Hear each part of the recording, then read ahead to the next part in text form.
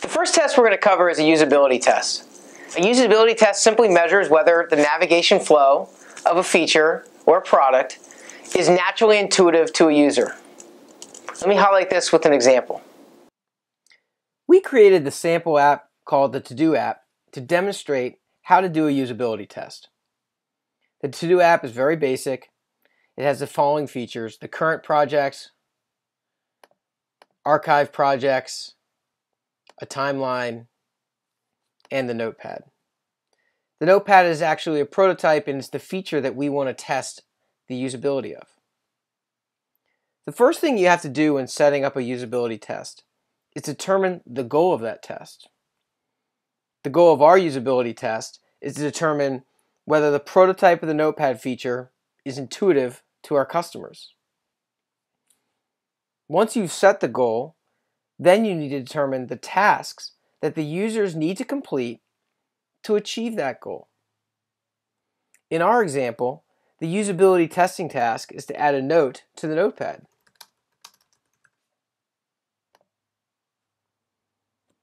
I'll explain in another video how to create a good usability task.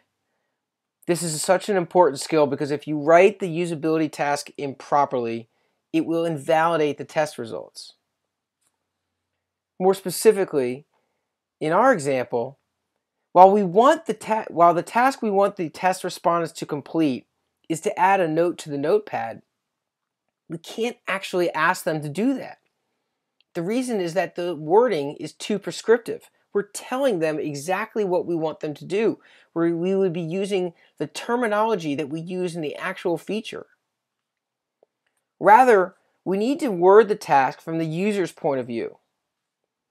The task should be worded asking the respondents to add comments to the current project. See, that's why we built the notepad feature in the beginning. Our customers were using the current project and saying, I want to add comments to the current project. So our solution was to add a notepad. But what we're actually doing is we're testing whether our solution is intuitive to solve that specific need of the customer. In addition to testing the task completion, we also need to test the common navigation paths that a customer must take to accomplish the task. In our example, we want to test if a user would intuitively navigate to add a note on the notepad from the current projects, the archive project page, as well as the timeline page. One of the most common mistakes in usability testing is only testing from one navigation path. You need to run tests from multiple navigation paths to make sure finding that feature is intuitive to the user.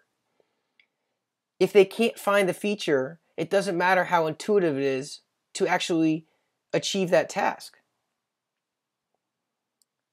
Another common mistake is not testing navigation flows at all, and we see this all the time. Sometimes testers will actually start a usability test at the beginning of the feature. Well, in our example, that would mean adding a note to the notepad by starting test respondents actually on the notepad page. This is a mistake because if a customer can't find the notepad page in the first place, then they certainly can't use the feature.